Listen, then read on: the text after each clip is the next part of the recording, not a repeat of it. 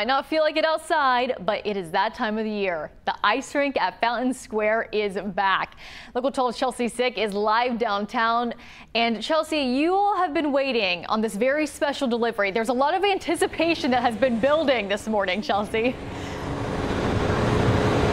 Catherine, I've been waiting all morning for the tree, the holiday tree here at Fountain Square to be delivered. It's coming from Medina, Ohio. It's a 45-foot tree, so obviously that trip is taking a lot longer than it typically would for one of us who are just driving from Medina. They left last night. They're expected to be here, we're told, any minute now. You can see here at Fountain Square, the crane is up. They're going to have to pull that tree off of the truck that it's coming on and set it up here. It's 45 feet tall, and all day long it's going to take them to put the lights on it and also put the 5-foot star on top. Now today is also the grand opening for the UC Health Ice Rink, which will officially be open for the season starting at 8 this morning. And even though it's warm outside, I'm told the chillers are on underneath the rink and will be operational despite the weather, as long as it doesn't rain too much. Now the rink was open yesterday for a soft opening for training purposes. You may have seen some people out on the rink if you were downtown yesterday. Now from 10 to 1 today, there will be a tree trimming party where a local artist will lead a holiday ornament crafting activity for families.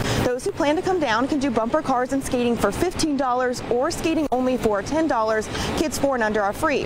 The rink is operated by 3CDC, an urban development organization. The senior event marketing manager, Emily Stowe, says the ice rink is a holiday tradition for many greater Cincinnati families.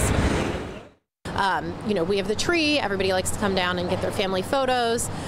It's a great activity that people of all ages can do, because even if you don't like to skate or aren't able to skate, we have the bumper cars.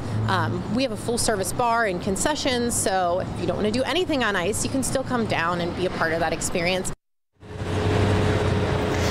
Now, the first 2 skating sessions this morning, 8 and 10 o'clock this morning, are free, but you are asked to make a reservation before you come down all season long. You can do that online. And if you do want to come down for the tree trimming party, you are asked to make a 10 o'clock reservation. We have a link to those reservations right now on local12.com. Just click on the Get It Now links under the News tab. Reporting live at Fountain Square, Chelsea Sick, Local 12 News. Thank you, Chelsea. We'll have to stay tuned to Chelsea's social media. Maybe she'll be able to get a picture of that tree once it finally arrives. The ice rink will be open through February 20th. And with rain in the forecast, if rink staff members need to make changes or cancellations due to weather, those with reservations will be contacted by email to reschedule. No refunds will be given.